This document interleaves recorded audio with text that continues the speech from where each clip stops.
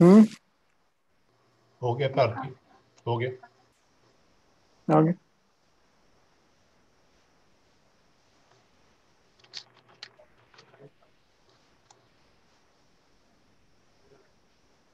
So, very good evening to all of you. And before we begin with day's proceedings, may I request you all to stand up for University Anthem.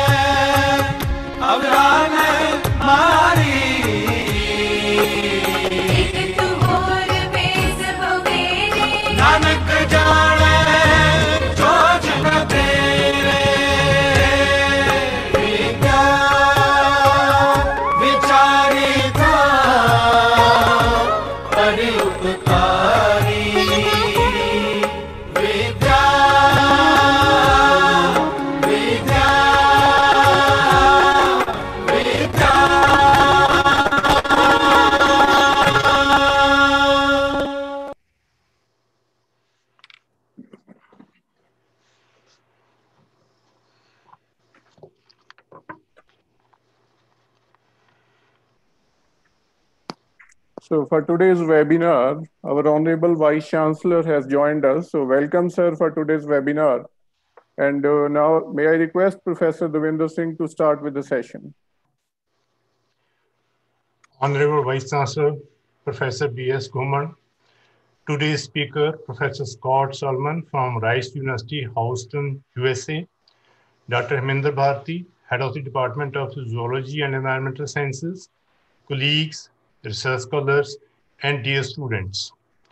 I extend you all a warm welcome on the 10th and probably the last webinar of the first phase of series of lectures being organized by the Department of Zoology and Environmental Sciences. Earlier, we had lectures by distinguished scientists from universities in USA, Canada, and Norway, as well as from prestigious Indian institutes like Indian Institute of Science, Bangalore, Indian Institute of Science, Education and Research, Pune, Tata Institute of Fundamental Research, Mumbai, and many others. All those lectures are available on the departmental YouTube channel and their viewership is increasing day by day. I may add here that ours was among the first few departments of the university which started their independent channels. We took advantage of these hard times, commonly called the COVID time, to start this series of online lectures and will continue with the same even in the post-COVID time, as online webinars are economical in terms of arrangements, time schedule, resources, as well as financial liabilities. Professor Scott will speak on the topic major transitions in fungus growing and agriculture, which will be very interesting for the audience. Professor Goman must have delivered and participated in webinars and seminars related to agriculture. But today, we will hear about agriculture by ants, who cultivate their own fungal gardens as food for the colony, just like human beings grow crops in our fields. Ants are highly social insects and are considered at the top of evolutionary tree of insects, as we humans consider ourselves to be at the top of mammalian evolution. Once again, a warm welcome to you all. Now I will request Honorable Vice Chancellor Ji to deliver his opening remarks. Professor Goman, please.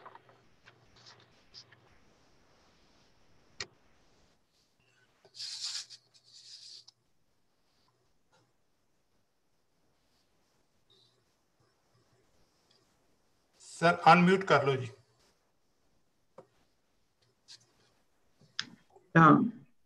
Esteemed Professor Scott Solomon, Speaker of the Day from the Department of Biosciences, Rice University, my dear and senior colleague, Dr. Devinder Singh Ji, Dr. Harminder Parthi Ji, Head of the Department of Zoology and Environmental Science, dear colleague Dr. Gurvinder Kaur Wadia Ji, and other participants. I extend you all a very warm welcome for joining Punjab University Patiala, the Department of Zoology and Environmental Sciences for this seminar. And I extend a special and warm welcome to our distinguished speaker of the day, Scott Solomon, for agreeing to deliver lecture on a very pertinent theme, agriculture by ants. It would be very useful and interesting to me because I am a social scientist by training, but farmer born in a farm family and have seen the practice of everything. Therefore, it would be very, I think, revealing experience for me to listen to you, Mr. Scott, so far agriculture by ants is concerned. Friends, on this occasion, first of all, let me congratulate and compliment the Department of Zoology and Environmental Sciences and head Dr. Harminder Bharti and his team, including Senior Professor Devinder Singh Ji, for taking a lead in organizing a series of webinars. We have just started our session, and this academic session, you have completed 9 webinars and it's 10th in the row. It's a phenomenal achievement of a department of Punjab University Patiala. I mean, I don't think any other department, I may be ignorant, that 10 webinars in a row have been organized. Therefore, you deserve appreciation of the highest order. After having said this, when I was listening to Professor Devinder Singh and also having a look upon the concept note, now the focus of these webinar was to cover different facets of the discipline of zoology and environmental science. The way you have selected the resource person, they are from very prestigious institution, if I say so, powerhouses of knowledge, that they are coming from powerhouses of knowledge, the way we are having today, Scott Solomon. I mean, they belong to elite institutions who are working in the cutting edge area of your discipline. Therefore, the way you have organized these webinars, the way you have covered all facets of boundaries or frontiers of your knowledge, of your discipline, I think it's an excellent sort of a practice, the best practice which other department may like to emulate. Now, knowledge is growing very fast. Rather, knowledge is growing at the speed of a thought. So is all disciplines, including zoology and environmental science. Unfortunately, we people work in isolation. That we are so super specialized that we cannot understand even our specialization area within a specific discipline. Let me give an example of physics department from my previous university. We had a meeting. In that meeting, we invited head of the department, and head of the department expressed his inability to understand area of specialization and super specialization of physics, that the students of physics have no communication channel to talk to each other. The students of political science, local government and international relations have no communication channel to talk to each other. Therefore, we have become so super specialized and then isolated from reality. Now, let me give you 3 examples. New education policy in 2020. Spokesperson or spokes document of interdisciplinary, multidisciplinary approach in all disciplines of higher education, colleges and university. Therefore, I mean, there's another report by Yashpal Committee on Higher Education. Yashpal was former chairman of University Grants Commission. Another committee, another very, very excellent documented National Knowledge Commission. Sam Pratoda, who was the chairman of that, all these and many other reports, and also now knowledge, now research, strongly suggest that we have to leave the artificial division of knowledge. We have to graduate beyond our boundaries. Now, if we are listening to Professor Scott today about agriculture and ants, now it is not an exclusive monopoly of a discipline, because there is agriculture, there are ants, and there is the processes. When we come to the processes, then it becomes social science as well, because processes can be understood only by the social scientist. Therefore, what I am suggesting, that it's an excellent initiative. The Department of Geography, when I was reading Dr. Bharti, your concept note, and you have very, very eminently highlighted that it's an age of interdisciplinary research. It's an age of multidisciplinary research. And you are Department of Geology and Environmental Science. Now, if you see environmental science, all disciplines study environment. Climate change is the biggest problem of the century. COVID-19 is the biggest challenge of the century. Now, see how we can, unfold COVID-19 until and unless we listen from. Initially, we were told that it's a phenomenon to be studied by only medical experts. Then we come to know that psychologist is required. Then we come to know sociologist is required. Then we come to know the public policy maker is required. Then we come to know that administrators are required, because everything is done by the district administration. See, district administration is working more than all of us so far COVID-19 cases are concerned. Therefore, it's an interdisciplinary, multidisciplinary phenomenon, and hence you have taken an initiative to start a series of webinars, and a 10th in row. I think the way you have organized in a sequence, the way you're spreading a message that no discipline can work in 21st century in isolation. Professor Devinder, I know your son is working in the area of water resources. I'm reading his paper time and again, and water resources is an interdisciplinary subject. Now, no discipline, I will stop just now. No discipline now is free from technology. We are making use of a webinar through technology, and no discipline now is free from artificial intelligence, data analytics, data science.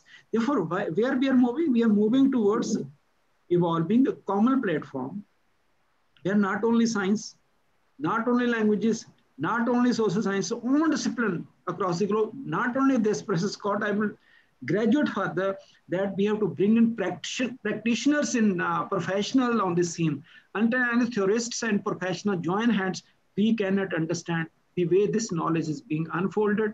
With these, I say I'm student of social science, and being a student of social science, I cannot understand the intricacies of this discipline about which Professor Scott will just speak. But I know ants, I know agriculture. Professor Devinder Singh, I used very, very, very good term, food for colonies. Now, see, we are talking about food security. Let me listen to Professor Scott and learn something, that how things are, how we can learn from environment around us. See, we always claim that human beings are the best, are the best so far knowledge is concerned. We are totally mistaken. Let me cite last example, then I will stop. We have a Punjab Agriculture University, Ludhiana, and they are undertaking research in the field of agriculture. Time and again, I'm emphasizing that if you want to learn agriculture, you have to go to the farmer. If you go to the farmer only, then you can understand agriculture. Professor Devinder and I belong to an area where the farmer goes to his land. मैं पंजाबी को ठुड्डा मार के देख लेंदा भी whether it's पत्ता है या नहीं. Oh, I mean, the scientists will take soil to the lab, will test it. By the time it will come back, the nature of the soil will change. Therefore, farmer is the best practitioner, professional to learn about agriculture. Halwai is the best to learn about how to make jalebi and so on and so forth. I'm just giving crude example. Therefore, what I'm suggesting, all disciplines have to sit together. Practitioner and theorist have to sit together and then work in the in the area which are emerging area, including in zoology and environmental science. Once again, compliment, congratulations, appreciation of highest order to the Department of Zoology and Environmental Science. This is the way we are getting highest ranking. If we are 26th, 4th, we are first 100 universities, credit goes to you all, and cumulative impact that we are becoming a leading university of India. Congratulations and compliments. And once again, Professor Scott Solomon, I welcome you to this platform and also express my sincere gratitude for agreeing to deliver lecture on our selected theme. Thank you very much. Thank you, sir.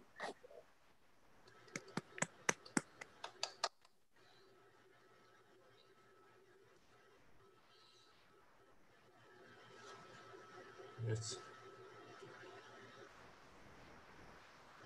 Yes, sir. Now, I would like to introduce Professor Scott Solomon for his talk today.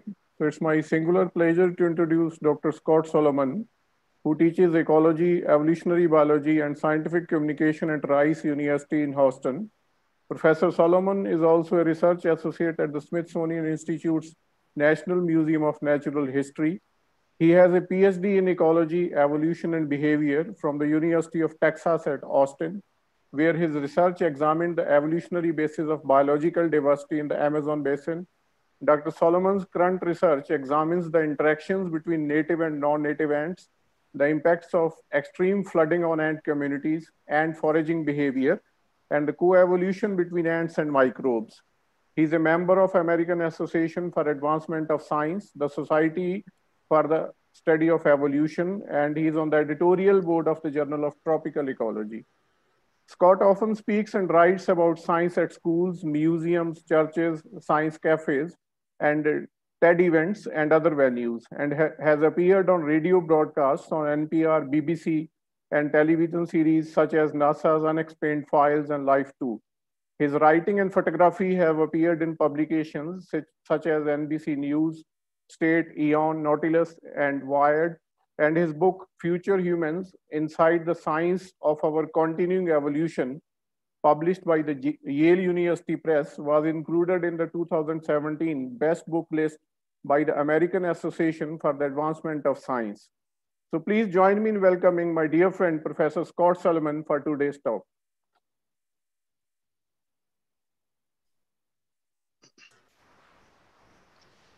Thank you so much for this wonderful introduction and the opportunity to be with you all today. It's truly an honor for me to have the opportunity to share with you a bit of my research.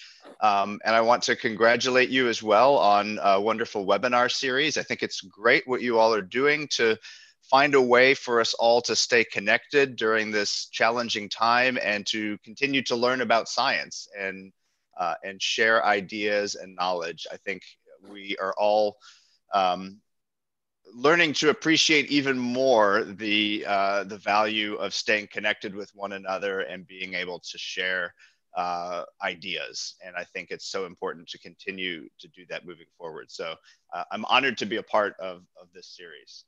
Let me see if I can share my slides with you quickly here. Sure.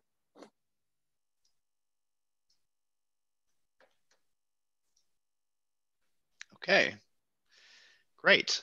So, so I'm going to be talking today about a story that I have personally been working on for about 20 years now, and is something that I think is interesting in its own right as an interesting phenomenon in natural history, but also, as was pointed out in the introduction, might provide some interesting lessons for us humans as we think about the challenges that we face in our own agricultural systems. We're going to be discussing a group of ants that has been engaging in agriculture for about 50 million years. And so might have a thing or two that, that they can teach us about how to engage in agriculture successfully. So I first became fascinated by fungus-growing ants when I was a beginning graduate student and first visited the tropics in Central America, where I first got to see these incredible ants known as leafcutter ants. So leafcutter ants are the fungus-growing ants that are the most familiar to a wide range of people. They often appear on nature documentaries and books about natural history, and they really are just an amazing natural wonder. These are ants that make enormous colonies. This is a picture of a somewhat younger version of me standing next to just a spectacular single nest of leafcutter ants. This is one nest. This pile of sand here, this is actually in Venezuela in a plantation of Caribbean pine trees. These nests were everywhere, but this one particular one we thought was the most beautiful. But all of the sand was excavated from deep underground, where these ants are cultivating their fungus. So each one of these small holes that you can just barely make out here leads down to underground tunnels where there are these chambers that are shown here. And each of these chambers could be about a half a meter across in diameter. And they house this, this white and gray spongy matter, which is actually the fungus that these ants are cultivating. Now, they get the name leafcutter ants because, of course, they do cut leaves. And one of the things that is really just an amazing sight to see is the highways or foraging trails of these leaf-cutting ants after they have cut pieces of leaves from a wide variety of different types of plants and are transporting them back to their nest. So here you see another photo on the bottom left of one of these highways of leafcutter ants, which can contain thousands of individuals moving back and forth. And the individuals that are moving towards the nest are carrying these fragments of leaves, which they have cut with their mandibles. Now, they can't digest the leaf matter themselves. They don't have the enzymes necessary to be able to process and digest leaf material on their own.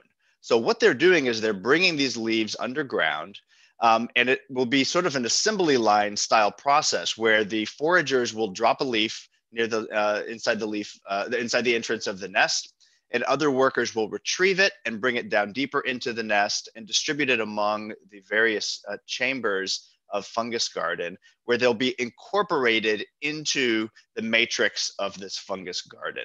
The fungus will then break down the lignin and cellulose within that the leaf, and will be able to the fungus actually provides the enzymes that are needed to digest these leaves.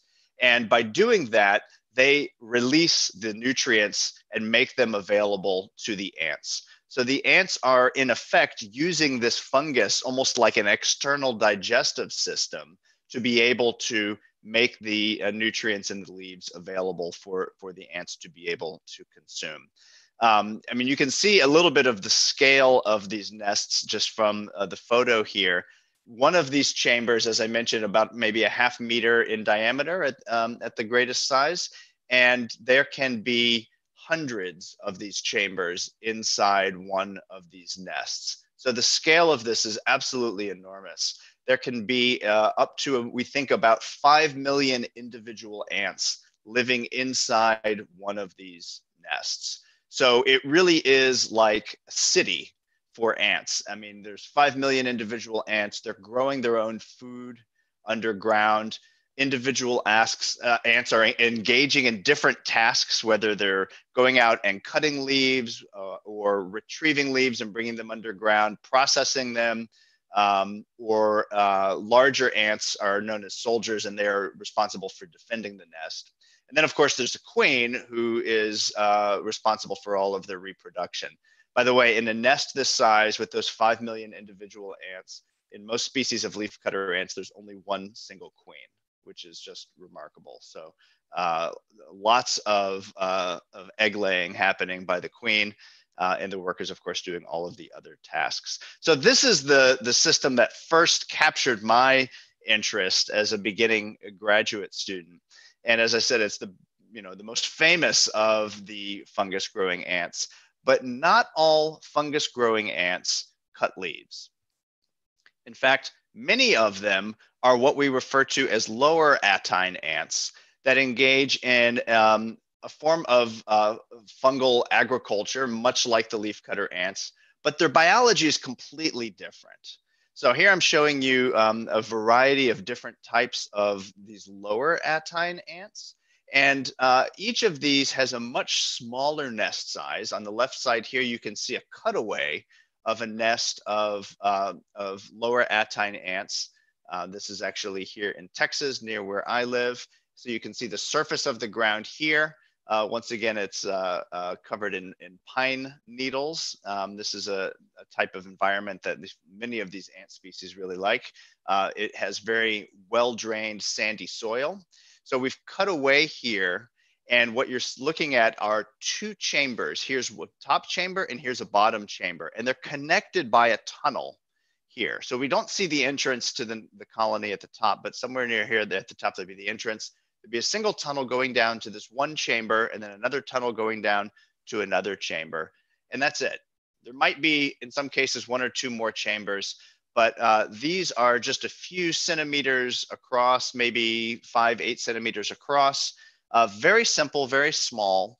In a nest like this, there might be 100 ants, maybe 200. In some cases, they might get up into 1,000, but nothing like the scale of the millions of individual ants that we can find in the leaf cutters. In other species, like in the bottom right here, we see a nest of Apterostigma ants, another lower attine ant in Central America. And this entire colony is on the bottom surface of a leaf. And this right here is its fungus garden. It actually creates a veil that is built out of fungal, out of the fungi, out of the mycelium of the fungus itself, and houses the entire nest inside of that fungus. And in this case, it's just a few dozen at most individual ants. So a much smaller, much simpler colony structure, much smaller colony size in these ants. In the top right, you see a picture of another lower attine ant. This is a Siphomermex ant, and it is showing that they are not cultivating these fungus using leaves. They use any type of organic matter that they can find, including, in this case, caterpillar frass, caterpillar droppings, one of their preferred substrates for growing their fungus garden. So they'll find these materials, gather them up, and use them to cultivate their fungus garden.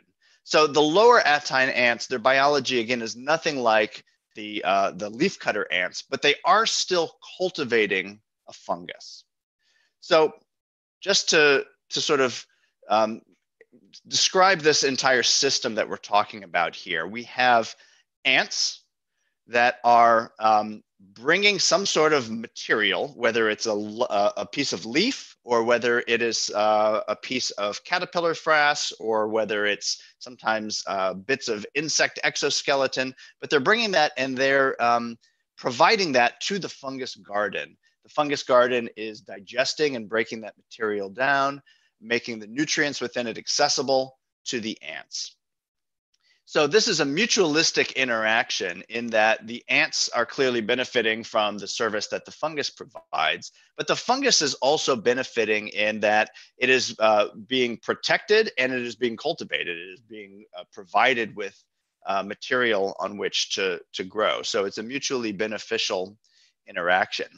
As we'll see in some of the fungus-growing ants, the fungus is actually obligately dependent on the ants for cultivation. It cannot live outside of the nests of these ants. In other cases, they can.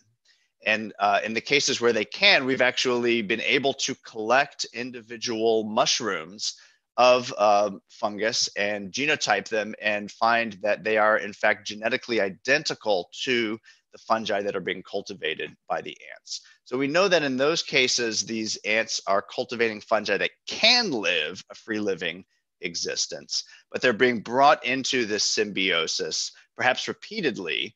But we know that the primary way that these ants acquire their symbionts is when a queen establishes a nest, she actually takes a small bit of the fungal tissue from the nest where she was born, where she hatched, and she will store it in a storage organ just inside her mouth called the infrabuccal pocket.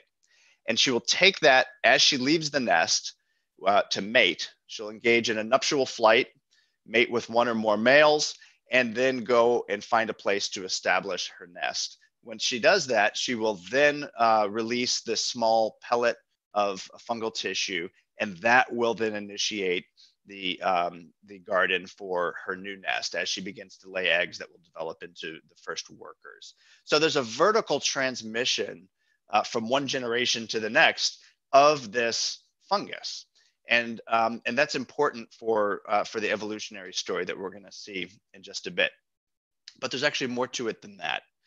So we've got the fungal cultivar, as I mentioned, which is engaging in a mutualism with the ants. But there's also other participants, other microbial participants in this symbiosis. For example, there's a parasitic species of fungus in the genus Escovopsis. This parasitic fungus, if it attacks the cultivar, the fungal cultivar that the ants are growing for food, it can destroy the crop of these ants. And if that happens, the nest can be destroyed. As I mentioned, the ants depend on this fungus. It's also the case that these ants cannot survive without their fungal garden. So if they lose their fungal crop to Escovopsis, the ants will almost certainly die. So this parasite is a really important player in this system because if it is allowed to grow on the fungal crop, the ants are very likely to die. So there's another participant in the symbiosis, which is actually a bacteria, a type of actinomycete bacteria, a few different strains of actinomycete bacteria. And these produce antifungal compounds that have been shown to inhibit the growth of the Escovopsis parasite.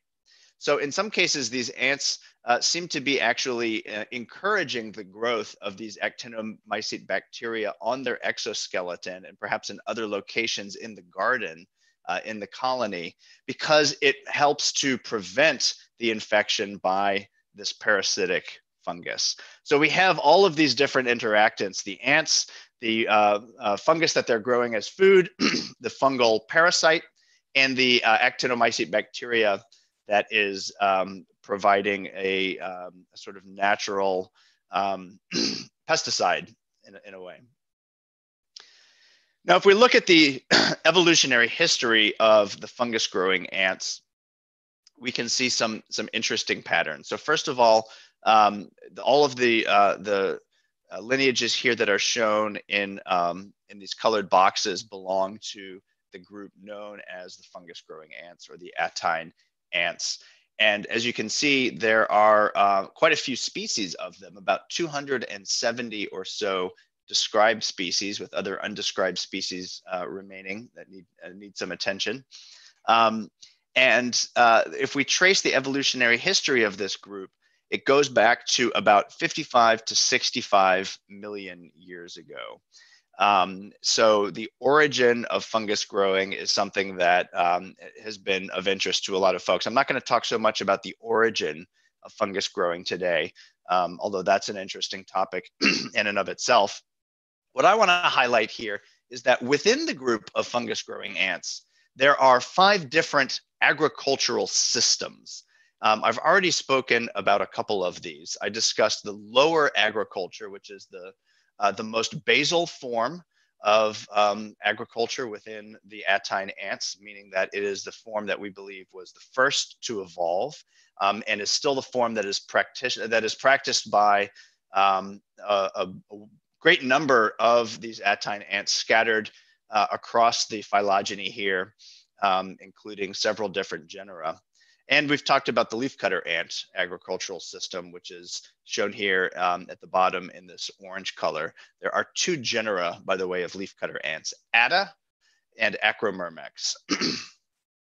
But as you can see, there are a few other types of agricultural systems that have evolved, including one called coral fungus agriculture. This is actually the example that I showed underneath the leaf.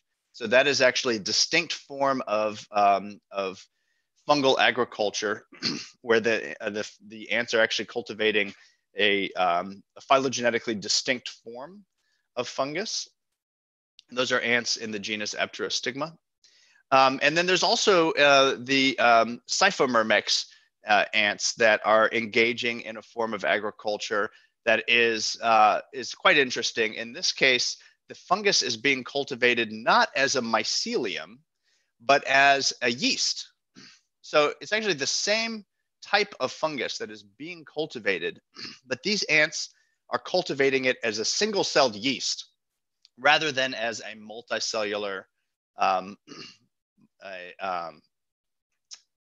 form. So we don't yet understand the benefits that might come to the ants from growing these fungi as a yeast, but it is a phylogenetically distinct group of ants that are capable of doing that. And so that is quite interesting as well. And then the other form of agriculture within the fungus-growing ants is what we refer to as higher agriculture. And higher agriculture is actually includes leafcutter agriculture as a subset. But in higher agriculture, what we're talking about now is ants that are cultivating a domesticated version of the fungus. Now, when I say domesticated, what I mean is that these are the fungi that are not capable of living outside of the nests of these ants. So they've been domesticated in the sense that they rely on the ants for their survival. They also, like in the domestication of crop plants and livestock by humans, they show signs of adaptation, ways that they have been perhaps selectively bred to enhance their suitability and their edibility. And I'll show some examples of that in just a moment. And as I said, the leafcutter symbiosis is actually a subset of that higher symbiosis, higher attine symbiosis agriculture. So these are the different types of agricultural systems that we see within the fungus-growing ants. And what I want to do today is talk about some of the transitions that occurred from one form of agriculture to another. And I'm going to be focusing, show this phylogeny again, zoomed in a bit here. I'm going to be focusing in on the transition between lower and higher agriculture. And then in a bit, we'll talk about the transition from higher agriculture to leafcutter agriculture. So I've highlighted here that there is a group of ants that occupies a very interesting phylogenetic position right at the boundary between the lower attine agriculture and the higher agriculture. And so because of that, this group of ants is one that we have been quite interested in. It's a group known as Mycetogroicus. And as you see here, the form of agriculture that they engage in was actually unknown when we started this research. And so in order to understand this transition from lower to higher agriculture, we need to understand whether these particular ants are engaging in lower or higher agriculture. So Mycetogroicus is a group of 4 described species of ants that were described actually from museum specimens in 2001. And because they were described from museum specimens, almost nothing was known about their biology, about their natural history, including whether they cultivated their fungus in using a lower agriculture or higher form of agriculture. So I was fortunate to work with a great team of Brazilian colleagues. This particular group of ants lives in Brazil.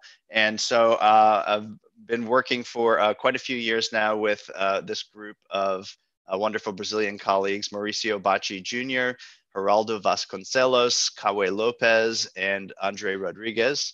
And what we did was we were able to locate some nests of Myceta groicus, thanks to Geraldo and his colleagues who have a great field station in Uberlândia in central Brazil. And they had actually found some of these ants walking around on the surface of the ground. And we were able to go back to that field site. And after a few days, we were able to follow some of these ants back to one of their nest entrances, which you can see here. So this is the entire nest entrance. It's just a very small pile of soil pellets here. You can see pretty inconspicuous, easy to miss. And so once we found a few of these nests, we began the excavation. The excavation was a pretty time consuming. It actually took about 4 days of digging to get to the bottom of some of these nests. And this is work that was done as well with some of my other close colleagues and collaborators. So Ulrich Mueller, who was my PhD dissertation supervisor at University of Texas, and Ted Schultz, who would later become my postdoctoral supervisor at the Smithsonian Institution, both of whom have spent most of their careers studying fungus-growing ants and the agriculture that they engage in, and are also very good diggers. So we dug these holes. We located 4 individual nests and began to excavate them. And as I said, it took several days of excavation. Here's me at the bottom of one of these holes digging. This is about 3 meters or 3.5 meters below ground, trying to trace this very narrow tunnel. So you can see here on the right side, this where I'm showing here is the actual tunnel that the ants have excavated. It's just this very thin, you know, maybe 1 centimeter or so wide tunnel that the ants dig. And you have to follow this. If you don't trace this, it's almost impossible to figure out where the ants are going. So you'll do these little tricks like taking a small blade of grass and inserting it into the tunnel, and then digging away to the side and gradually exposing this tunnel in order to reveal where it's going. And so we went down and down and down and down. And eventually, at a little more than 3.5 meters underground, we finally found a chamber that contained fungus garden. This was, of course, very exciting. Nobody had ever seen one of the fungus gardens cultivated by this genus of ants before. And we were able to take some samples, keep it alive, as well as take some samples for genetic analyses. So here you see a photo of the ants in their garden. And when we look at this under a microscope, we can actually see the fungal mycelia. And here is where one of the key features of domestication of this fungus becomes really important, because if you look at the tips of the hyphae, so this is a hyphal strand of fungus here, and at the tip, this is where we can tell whether this is a domesticated form of this fungus or not. Because what we see in the domesticated form is that the tips of these hyphal strands have become swollen. They become enlarged in a structure that is known as gongolidia. And this is one of the adaptations that these fungi have evolved to make them more suitable for agriculture. So in almost the same way as in human agriculture, we have grown our crops selectively to enhance the edible portion. So we grow larger fruits, larger vegetables. We've enhanced those parts of those plants. In what appears to be a similar way, these ants have encouraged the growth of fungi that have enlarged edible portions. But we don't see that here in this particular fungus. These hyphal strands simply terminate the way a normal fungus would. So this suggested that this is probably not a form of the domesticated fungus and might instead be an example of lower atine agriculture. And once we were able to sequence DNA from these fungi, that was actually confirmed. So if we take a look here, we can see this Mycetogroicus ceredensis, this particular species that we had excavated and found the fungus chamber of. It actually fits nicely into one of the previously known clades or groups here of lower atine cultivars. So there are these two different groups, phylogenetically distinct groups of lower atine cultivars. And this one did fit nicely into that one particular group. So this suggested that we can say that Mycetogroicus, which again sits at the transition between lower and higher insect agriculture, in fact, is an example of lower agriculture. So this was very satisfying. But then it just makes us that much more interested in understanding more about the species that occupy the other side of the transition here and are engaging in higher atine agriculture so that we can better understand this transition. And that is a group which until recently was all known as the genus Trachymyrmex. And Trachymyrmex is a much bigger genus that includes about 49 described species. It has a very wide geographic range. And I think I'm realizing now I failed to mention an important point earlier about the fungus-growing ants in general, which is that they all live in the Americas. So in North, Central, and South America. They are exclusive to that part of the world, with the greatest diversity occurring in Central and South America. Trachymyrmex occupies that entire range. So unlike Mycetogroicus, which is only known from a few places in Brazil, Trachymyrmex makes it as far north as New York in the United States, and all the way down south to Argentina in South America. It's a very wide geographic range. And in fact, what we know of the biology of this group is that they can occupy diverse ecosystems. They can use a wide range of different types of substrates to cultivate their fungus. And in some ways, they appear to be intermediate between the leafcutters and the lower atine ants, in that while they often use organic matter to cultivate their fungus, they have been seen on occasion to use pieces of fresh leaves, much like leafcutter ants.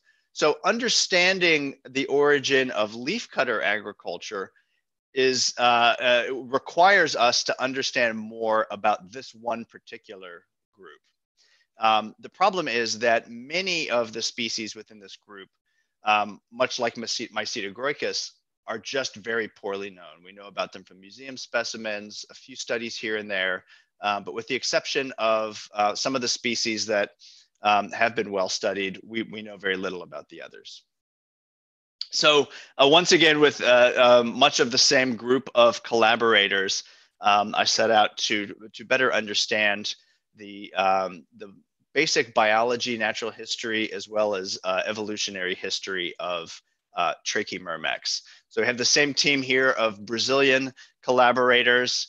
And again, Ted Schultz from the Smithsonian Institution, Ulrich Mueller from University of Texas, as well as a few other folks, Christian Robling, who is originally from Germany, is now a professor at Arizona State University, and Jeffrey Sosa Calvo, who is originally from Colombia.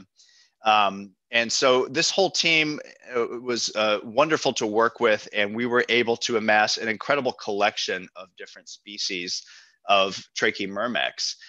Many of these were original collections that we collected out in the field, but others came from museum specimens. As you can see here, this spanned the entire geographic range of Trachymyrmex from 13 different countries, and it included 112 samples of ants and 153 samples of the fungi that they cultivate.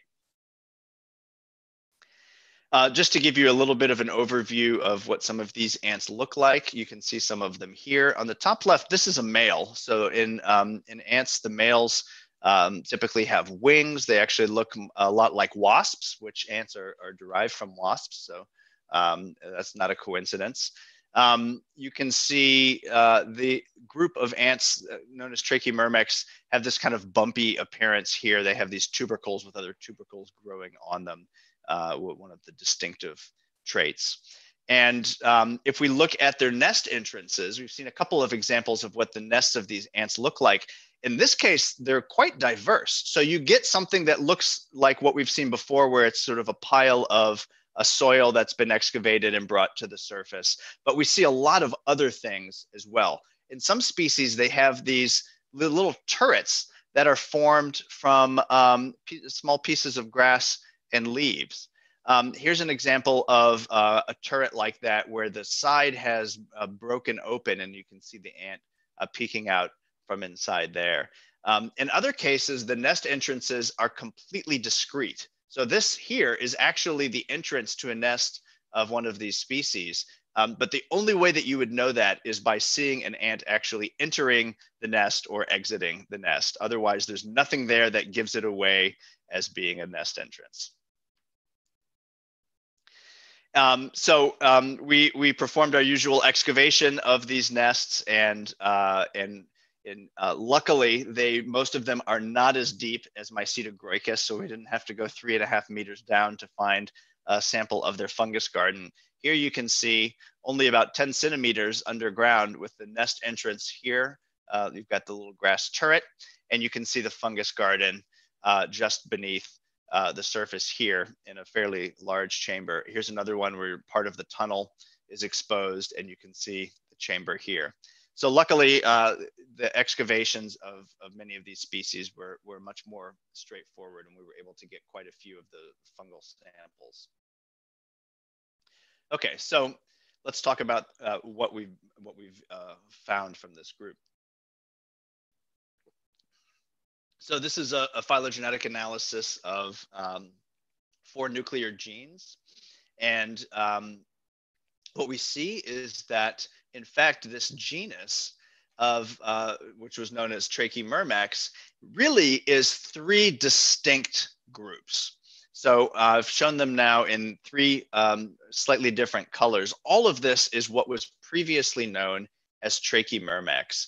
And what we were able to show, which had been suggested by some previous analyses as well, is that, in fact, these really are 3 evolutionarily distinct groups. And in a publication that came out last year, we have now described them as separate genera.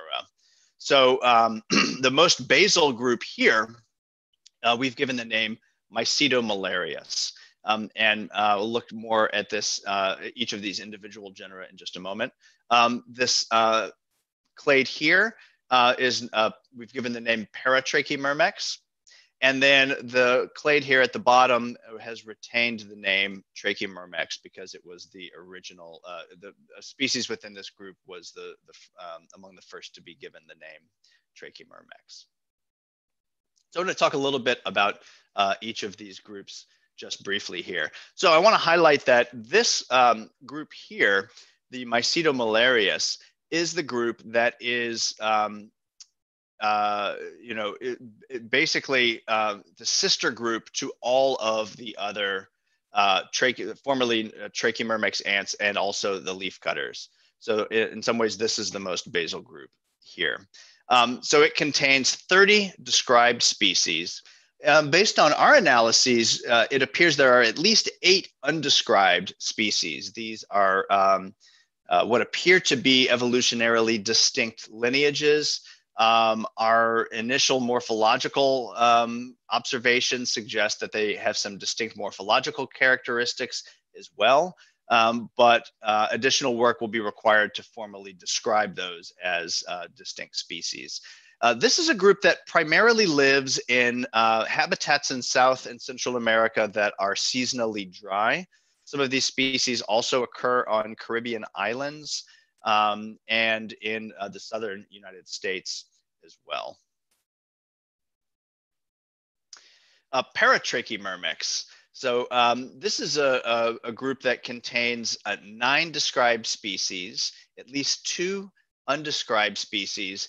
And this is a group that seems to mostly occur in wet forest habitats in Central and South America. And then Trachymyrmex, Trachymyrmex sensu stricto, or the Trachymyrmex that is continuing to be called Trachymyrmex, contains 9 described species. And these species occur mostly in the northern part of the range of fungus-growing ants. And that includes North America as well as Mexico. And in fact, we have several of these species living right outside my door here. So it's fun to be able to walk outside and see these. Most of them are in the tropics, so I enjoy having them close by. Let's talk a little bit about the fungi that are cultivated by these ants.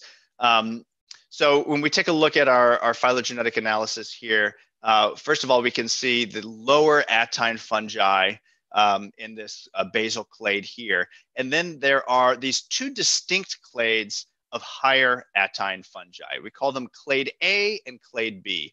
Clade A was traditionally thought to have been exclusive to the leafcutter ants, whereas clade B was thought to be a form of higher attine fungi cultivated by non-leafcutter ants. So Trachymyrmex, and there's a few other genera of higher attine ants that I haven't talked about.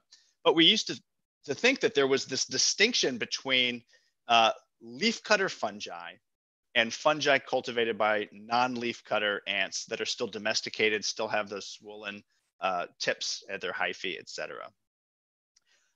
Our study, though, is showing that distinction is not so clear-cut. So what we actually see is that there are several higher attines that are growing a lower, what we thought was a lower attine fungus. Those are the sequences that are highlighted here with these purple arrows. So these are species in the former Trachymyrmex that are actually growing a lower attine fungus.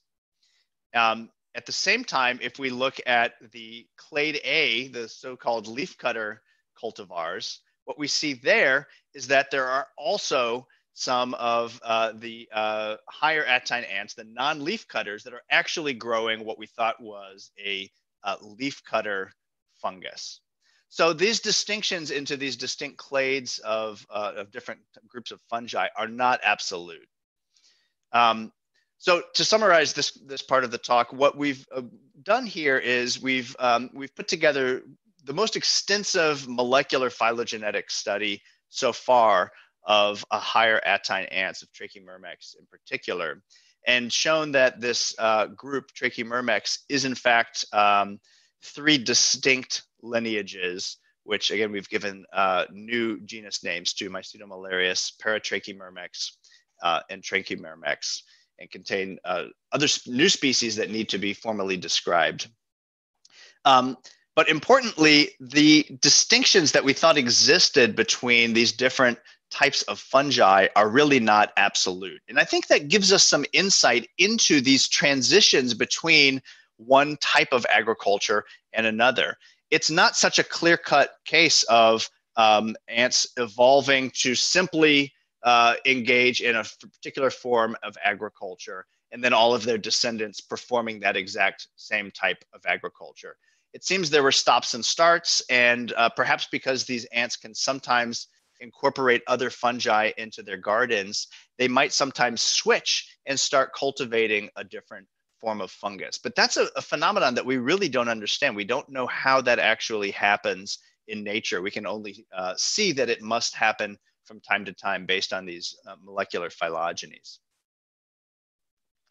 I also want to just talk briefly about the parasitic fungus, because as I mentioned, this parasite Escovopsis is a really important part of the symbiosis. And if it attacks the fungal cultivar, it can completely destroy the colony. We also have for a long time known that these Escovopsis parasites have co-evolved along with both the ants and their fungal cultivars. So we see these congruent patterns in the phylogenies of the ants, the fungal cultivar, at least to a certain extent, right? And the parasite Escovopsis. And in our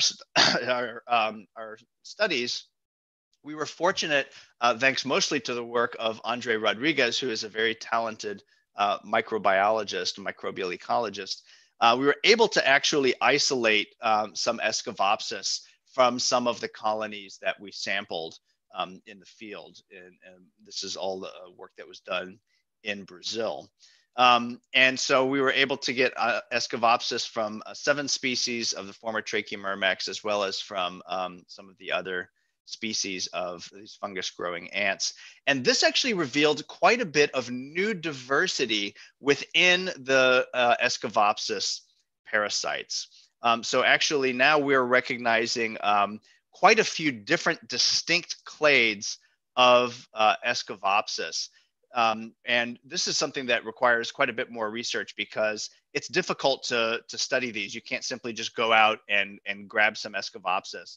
It has to be cultivated from fungus that is being grown in the ant's nest, that is taken into the lab and then kept in culture for some time. And then if you're lucky, some of this Escovopsis might be able to be isolated. And so work by Lucas Morelis, former student of Andre Rodriguez, he was really good at teasing apart some of these Escovopsis parasites and then sequencing their DNA to reveal this additional diversity here within this group. Okay, so I want to actually pivot now and change topics and talk just for a little bit in the time that we have left about some of the other projects that that I've been working on in recent years. So as you heard in the introduction, one of the things that I've been interested in recently is native and non-native ants and how they're interacting here in Southeast Texas, where I live. We have 2 particular species of ants here in my region that are sort of notorious as non-native pests. Those include the red imported fire ant, Solenopsis invicta, which was accidentally introduced from South America to North America in the early 20th century, and Nylanderia fulva, known as the tawny crazy ant, which was introduced from South America more recently in early 2000s. And this is work that is part of a collaboration with the folks that you see here, particularly Tom Miller, as well as Sarah Bankston and Michael Saucedo. So we have been studying the ant communities in East Texas in a region known as the Big Thicket for about the last 5 or 6 years. And this is a region that is interesting for a number of reasons. It's a very diverse region biologically. You get organisms that normally aren't found together in close association, found together in this region. And from a conservation perspective, it's got a sort of an interesting setup in which you have these different units of conservation shown here in green that are connected by these very narrow river corridors. And what we've been doing is going to each of these different units. You can see our sampling locations here shown by these red stars, and following these ant communities over time. Our initial studies were using pitfall traps, just a 50 milliliter tube placed in the ground with some soapy water to capture these ants. You leave them there for some amount of time, a couple of days or a week, and then come back and retrieve them. And by doing this, we were able to sort of track these communities of ants over time. And what we saw is that there's a little bit of seasonal variation from spring to fall, for example. But from one year to the next, there didn't seem to be a whole lot of difference in these ant communities. However, what we found is that there was a big difference in the ant communities based on whether or not the crazy ant, Nylanderia fulva, is present. So in areas where Nylanderia fulva is present, you find almost no other ants whatsoever. And in fact, one of the only ants, the only ant that we found in association with this ant is actually one of the fungus growers. So this is where the two stories briefly come together. It's actually the yeast growing form of Sipho-myrmex. And so it could be that that's simply not competing for resources with these crazy ants, and perhaps that's why they're able to coexist. But in places where we don't see these crazy ants, we see a diverse community that includes many native species of ants, as well as a few other non-natives like fire ants. So this is a video. I just want to give you a sense of what it's like to be at one of the sites where these crazy ants occur. So everything that you see walking across the surface of the ground here is one of these crazy ants, tawny crazy ants, Nylanderia fulva. So in the places where this ant exists, they absolutely dominate the ecosystem. And it's really just remarkable. Every surface that you look at, whether it's the ground or a tree trunk or a leaf, if you watch it for more than a couple of seconds, you'll see one of these ants crawl across it. They're just absolutely everywhere. But then in 2017, almost exactly 3 years ago, we had a very devastating natural disaster here in our region. Hurricane Harvey came ashore, and it was this unusual storm in that rather than hitting and moving away, like most hurricanes do, it lingered over Southeast Texas for about 5 days. And this brought catastrophic rains to our region. As you can see here, there were areas that got in excess of 40 inches of rain in just a few days. And this caused flooding on a scale that was just unprecedented in history in our area. So this was certainly a natural disaster for people, including for myself. Actually, my house was flooded and destroyed in Hurricane Harvey, so it was a personal tragedy. But scientifically, we were able to try to take advantage of this by asking, well, what happens to ants in such a devastating flood? And because we had been going and studying these ant communities throughout the last several years before Hurricane Harvey, it gave us the opportunity to go back to those same sites and look at what those ant communities were doing after such a devastating flood. So if we look pre-Harvey, I already showed you these data here. This is just the number of different ant species. What we saw is that in the year following the floods from Hurricane Harvey, there was a decline in the number of ant species present in those communities. But by a year later, those ant communities had actually returned to the comparable number of species that they had previously. So highlighting the resilience that these ant communities have in the face of extreme flooding. If we look at the percentage of those ant species that were invasive, it shows a similar story. What we saw is that the species were basically wiped out in the immediate aftermath of Hurricane Harvey, but that they had recovered in the following year to look very similar to the way they had prior to Hurricane Harvey. We can also look at particular ant species like the red imported fire ant.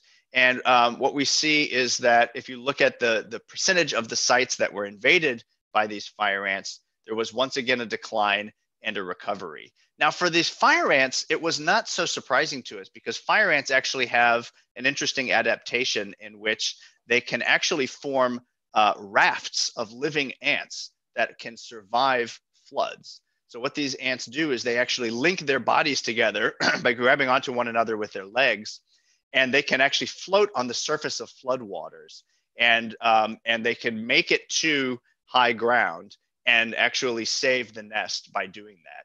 And we knew about this beforehand, so we expected that perhaps these fire ants won't be quite so badly affected as other species, but most ants can't do that. So we expected other ants would be much worse off. On the other hand, the tawny crazy ants appeared to be largely unaffected by this as well. So it's really kind of remarkable, again, to see the resilience of these ant communities. I just want to highlight one particular site where we've done some of this work. This is a place called Edgewater Park in the Big Thicket National Preserve. It's this peninsula right here. So it's a fairly small area, and it does receive regular floods. I just want to show you a picture. This is not from Hurricane Harvey. This is a video, rather, of what this site looks like. This is actually the trail. I'm walking along the trail here, and this was another big rain event that happened recently. And so you can see how much water this particular area gets. So hard to imagine how ants, which are nesting underground, are able to survive in such an extreme situation, and yet somehow they do.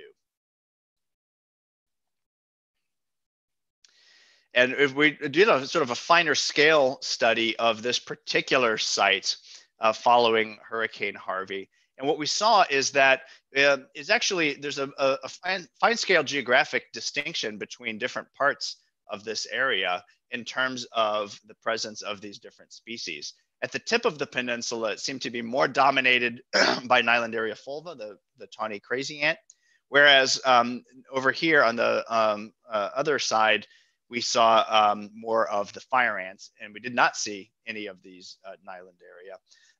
And what you can see is that there's some native ants that are intermixed within here, although they tend to be less common in places where some of these, excuse me, where some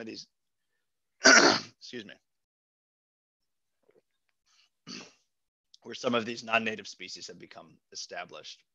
But interestingly enough, when we followed over the next year, what we saw is that eventually, by a year after Hurricane Harvey, these crazy ants actually disappeared from our study site. So it wasn't immediately in the aftermath of the flooding. It was a year later, all of a sudden, the Nylandaria fulva had vanished from our study site. You can see they were extremely abundant earlier that year. They were declining by about a month later, and by mid-July, these crazy ants had completely disappeared. I showed you that video earlier of how abundant they were. And so you can get a sense of how unusual and surprising it was for us to find that these ants had completely vanished. This is still a mystery that we don't understand. We don't know what has happened to them, if there was any relationship to the flooding from Hurricane Harvey, or whether it was something else that wiped these ants out. But one way or another, they appear to be gone. We'll be sampling them again shortly to see if they're still gone. But ever since then, when we've gone back, we've not seen them. If I have time, I just want to tell you one or two other quick stories here. This is something that was a spin-off of this project that I was just telling you about. It was one of these accidental discoveries that happens from time to time in science, but is one of the fun things about doing science. While we were studying these ants in the big thicket and trying to understand native and non-native ant dynamics, one of my students noticed that if we put a bait out to attract some of these ants, that some of them would, the baits themselves, we were using honey as bait, the bait would start to appear dirty. And my student said, you know, these ants, they're just so dirty. Every time they show up, the honey gets all dirty, and I don't know what's going on. And we watched these, and what we realized is that what these ants were doing is actually bringing pieces of dry leaf and small pieces of soil and small sticks and placing it into the honey. And then going back later and retrieving those pieces and then carrying them away. And so it turns out that what these ants are doing is actually using these materials as like a sponge to soak up the honey and allow them to transport it back to the nest, where they can share it with their nest mates and their larvae. So this is actually an example of tool use in ants. We were not the first to witness this or to discover it. I wasn't aware of this behavior at the time, and I got very excited about it and immediately started to look up, okay, what's known about this? And there have been some other studies that have looked at this behavior in this group of ants. It's in the genus Aphenogaster. But there's still very little that is known about this behavior. And so another student of mine is an undergraduate student at Rice University named Alice Gong. Got really fascinated by this behavior and has been trying to study it in some more detail by bringing some of these colonies of ants into the lab and conducting some behavioral observations and experiments. So just briefly, what her experimental setup involves is having a nest box here where the ants keep their larvae. And then she will put out a honey bait as a form of food, and she will provide them with different types of tools. These are different types of materials. She experimented with trying different things, but ultimately found that pine needles are a tool that they prefer to use and that work pretty effectively. So she would provide them with some cut up pieces of pine needles and then make observations to see if they would actually use these pine needles to soak up this honey. And what she found is something kind of interesting here. What she found is that all of the workers are capable of using tools to retrieve food, but that some of these ants seem to have much more of a tendency to do so than others. So it's not the case that all of these ants are interchangeable within the colony. Even though they don't have any obvious morphological differences from one ant to another, they seem to have some individuals that are more inclined to be what she refers to as specialists, as tool users, that will very quickly use these pine needles to soak up food and retrieve it, whereas others are much more reluctant to do so. And what she found is that if you remove those tool users that do so readily from the colony, you can then observe what the other workers will do.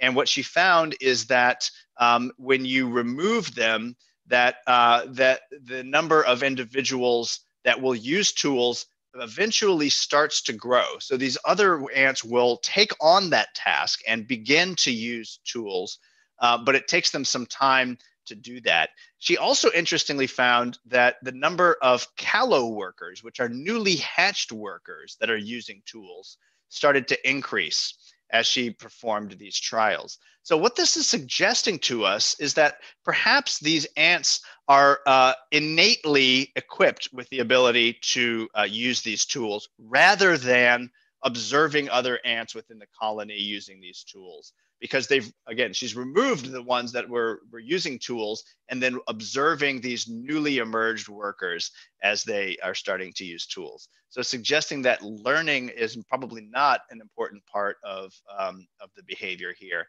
and that appears to be an innate behavioral tendency. Okay, very last thing I just want to briefly talk about, and this is going back to the leafcutter ants. Another really fun collaboration that started unexpectedly. I was having lunch on campus at Rice one day. I was introduced to a visitor from Costa Rica. He was actually a physicist who told me that he was very interested in the ways that traffic patterns emerge in highways and on sidewalks, and was curious about why it is that ants don't have traffic jams. And so we started a collaboration to try to understand what it is that ants are doing that prevents them from having the same types of traffic jams that we have on our highways around the world. And so what they were able to show is that with a mathematical model, it's quite simple to predict when traffic will occur based on the density and the flow rate of particles, which could be cars or could be pedestrians or could be individual ants. But we wanted to understand what ants do that doesn't cause this same phenomenon to occur. And so this led to a very fun collaboration in which we went down to some of the field sites in Costa Rica in the rainforest and made some observations and some experiments of leafcutter ants on those foraging highways. What you're looking at here is one of our setups where we introduced an obstacle right in the middle of the foraging column of these ants that has only two small slits here to allow ants to go back and forth. And as you can see, there's a very small backup, a local congestion right here at this site, but it does not cause a traffic backup further back along the trail the way this would if something like this happened on one of our highways. I can certainly say here in Houston, you know, where we've got some bad traffic problems. If something like this happened, it would cause a traffic backup for miles and miles and miles. So we're trying to understand what it is that ants are doing here. We think it probably has something to do with their pheromone trails, but we don't yet fully understand what's going on. But I just want to emphasize how fun it is to do collaborations that go across different academic disciplines. This was mentioned in the introduction, and I think this is so true. And for me personally, the opportunity to do research with a group of physicists was something very novel for me. It was a lot of fun to go out into the field with a group of physicists. This was something totally new to them. And the way that they would approach a problem that we were facing in trying to conduct this research was a completely different way of thinking about that problem than the way that I would approach this as, you know, a biologist. And so, you know, this is just one of those things where I think the more that people from different disciplines get together and talk and try to work on problems together, the more creative and interesting solutions that we all will find. So this is still an ongoing project, so I don't have much in the way of results to report, but I just wanted to share that that story. I think it's going to be a fun one to continue to work on, and I'm excited to see what comes next. So with that, I just want to acknowledge some of the funding sources that have supported the work that I've been talking about, including in particular the National Science Foundation, some of the institutions that I've worked and some of my collaborators have worked with. And I want to thank you all for your attention and for joining me today. If you would like to learn more about any of the work that I do, anything I've talked about today, as well as other projects, I have a lot of information on my website. Feel free to send me an email, follow me on Twitter, Instagram, etc. And I hope I've left some time for questions. So thank you very much. Thank you, Scott, for your very, very illustrated and talk on the basis of your personal experience with ants. And you delivered this talk on the 3rd anniversary of Hurricane Harvey, which damaged some of your properties, but it gave you some special opportunities to study ant behavior. I have got a long list of questions from our students, particularly 2 of our students, Openinder and Harsimran. They are very inquisitive and they always ask very interesting questions. So I am trying to compile up all those questions in the form of a list. So I'll go one by one. So first question is, some termites have microorganisms like trichonympha in their gut for digestion of cellulose. So what might be the reason for these ants to have evolved this external digestion rather than internal digestion? Yeah, that's an excellent question. So, so the question, if it's possible for some insects like termites, for example, to have internal microorganisms that can aid in the digestion, why have an external system? And yes, that's a great point. So we do know that termites, of course, are famous for being able to digest wood and other plant matter. That is a pretty unusual symbiosis that termites have, in that there are not many other insects that have evolved that particular repertoire of gut microorganisms that allow them to do that. So I think if the ancestors of fungus-growing ants had evolved such an internal symbiosis, then perhaps they would not ever have engaged in this particular type of agriculture. But I think because they didn't, this was another way of accomplishing that. But I also want to mention that there are other insects that engage in fungal agriculture that I didn't talk about. So the fungus-growing ants are one of the best known, but there are also fungus-growing termites. So there's a particular group of termites that grow fungi in a way that is very similar to the way the fungus-growing ants cultivate their fungi. One of the big differences in the termites, though, is that there is not vertical transmission. So in the termites, they have to newly acquire those fungi each generation, Whereas in the ants, those queens, as I mentioned, take a bit of the fungus from their natal nest and bring it with them as they form a new nest. And so the fact that it's not vertical transmission affects to a certain extent some of the evolutionary dynamics within that group. There's also a few species of beetles that engage in a type of fungal agriculture. So those are the only three insect groups that we know about that engage in a fungal agriculture.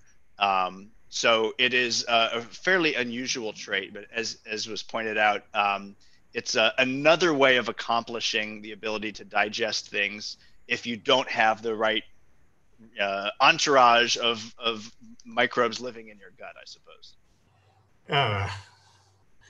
Another question is that how are the worker ants able to get their fungal garden rid of any weed fungi that may rise?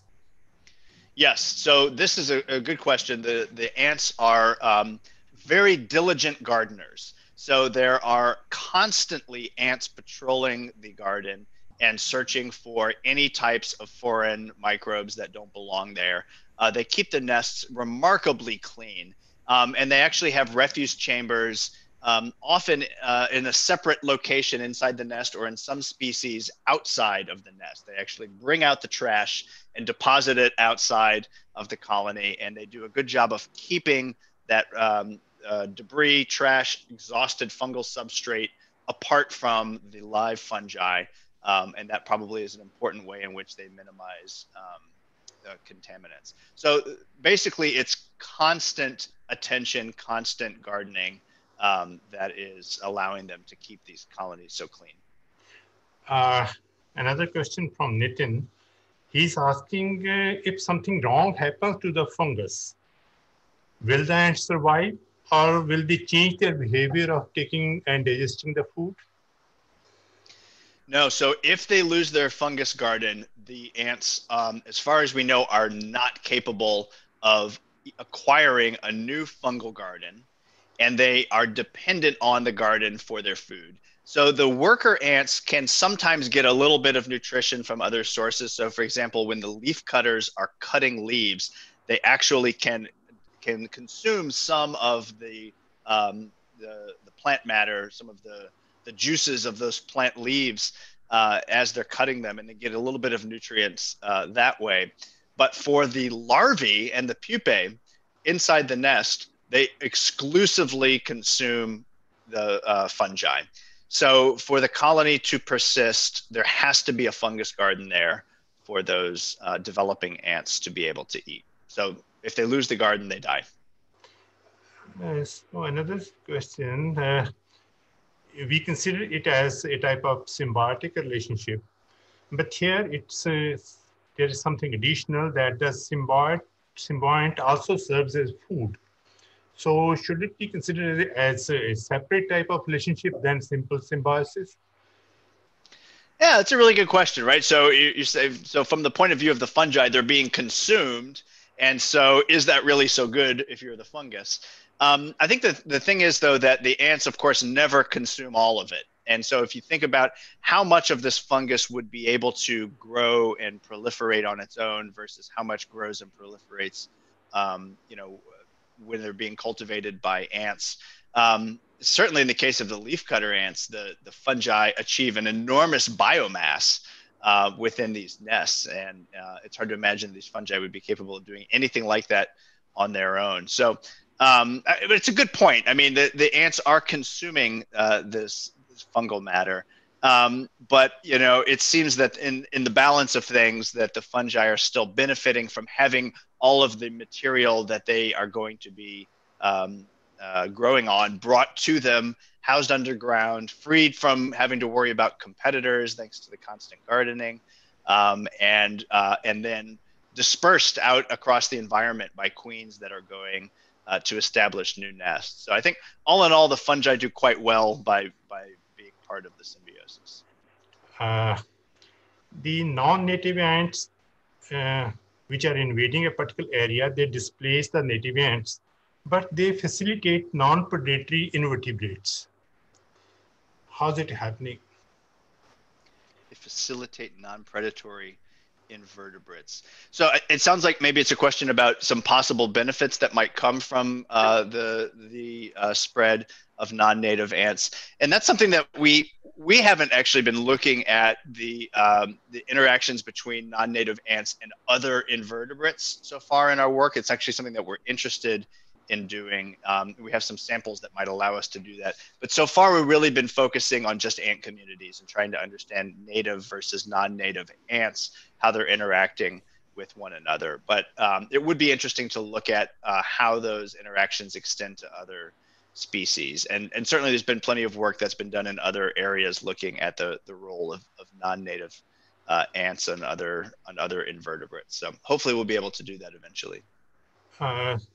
What's the role of metapleural gland secretions in controlling the fungal infections? Oh, that's a very good question. So metapleural gland is something that ants have that produces secretions that are thought to be antimicrobial and have other benefits. And so this is something that is until recently not very well understood. I think the metapleural gland is interesting in that it is different sizes in different ant species. And the exact role that it plays is still largely unknown. So in fungus-growing ants, we really don't know that much about the role specifically of metapleural gland. It probably does play something of a role, but it hasn't been very well studied in terms of what role it might be playing with the fungus-growing ant symbiosis. Probably a last question, if I don't get any more. Interspecific mutualisms have often produced synergistic co-adaptations that allowed them to use previously inaccessible resources. What are such symbiotic adaptations in fungal cultivars of leaf-cutting ants? So let me see. I'm not sure if I understood the question. So the question is, what are some ways in which having this this symbiosis between different species, how is that allowing allowing new functions to evolve? Is that correct? Yeah. Yeah. Right. So I mean, I think the fact that if we're talking about the interspecific interactions here between the ants and the fungi, I mean, it's basically completely transformed the ecology of these ants and by extension of their ecosystems. You know, I didn't talk about the impact of these leaf-cutting ants on their ecosystems, but they're actually considered the dominant herbivores of the neotropics. Because these ants have been able to take advantage of a resource as abundant as live plant matter, you know, leaves, it has made them a force to be reckoned with. I mean, an individual colony of leafcutter ants can defoliate an entire tree overnight. So the impacts on trees that and other plants that have to evolve defenses against these ants is considerable. And the nutrient cycling that comes from taking that plant matter from above ground, bringing it below ground, where it's being processed by the fungi and then consumed by the ants and then turned into refuse. That in turn has actually a positive benefit on plants because it's contributing to nutrient cycling actually deep underground and keeping, especially in the tropics where most of the soil is very unfertile, it's contributing to soil fertility, which of course benefits plants. So there's all sorts of ways in which this particular symbiosis has dramatic impacts on the entire ecology of the ecosystem in which they occur. So I'm not sure if that's exactly what the question was addressing, but it's really interesting to think about all of the other effects that come from just this one particular interaction.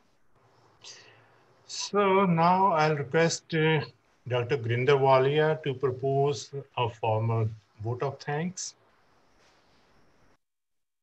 Good evening, everybody. On the behalf of Department of Zoology and Environmental Sciences, it is my privilege to express my gratitude to everyone.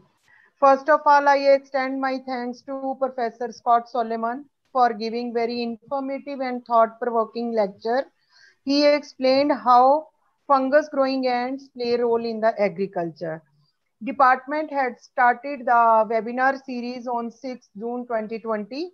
So I also owe my sincere thanks to previous speakers, namely Professor L.S. Shashidhara from Ashoka University, Sonipat, Professor Amitabh Joshi from JNCSR, Bengaluru, Professor Trivor D. Price, the University of Chicago, Dr. Ramare Bhatt, Indian Institute of Science, Bengaluru, Dr. June E. Strassman, Washington University in St. Louis, USA, Professor Vidita Vidya, Institute of Fundamental Research, Mumbai, Dr. Natasha Mahatre, Western University, London, Ontario, Canada, Dr. Rebecca Uman, University of Oslo, Norway, Dr. Ehab Abu Sahif, McGill University, Montreal, Quebec, and they spared their time for the lectures and shared information about their research activities, which is very useful for the student as well as the research community. I am also grateful to Honorable Chancellor for sparing time from his busy schedule and grace the occasion. Under his able guidance and perfect logistic support, department has organized these series of webinars. I also owe my thanks to Computer Department for providing all the necessary facilities for successful organization of these webinars. Lastly, I am also thankful to the viewers for their keen interest and participation in the webinars. Thank you very much. Thank you, Grinder. So the last item, that is, we'll stand up for the national anthem. Dr. Bharti, to play the national anthem, please. Oh, can you stop your screen sharing? Yes.